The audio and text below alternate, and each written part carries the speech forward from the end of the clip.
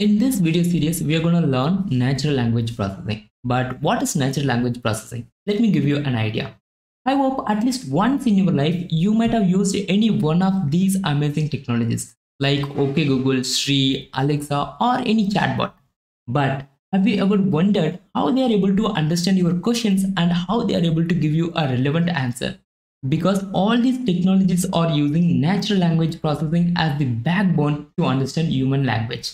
Yes, natural language processing is all about making the computer to understand the human language. But how? How exactly it works? That is what we are going to learn in this video series. To learn natural language processing, you should be familiar with deep learning basics. Alright, now let's see the roadmap which you should probably follow to learn natural language processing quickly. Let's begin. In natural language processing, there are three stages. In stage 1, we are going to learn how to clean the text. And in stage 2, we are going to learn how to convert word into vectors. And in the third stage, we are going to learn how to build a model, how to train a model, and how to fine-tune a model using TensorFlow. Before that, we are going to learn the intuition as well as the math behind all of these model architectures.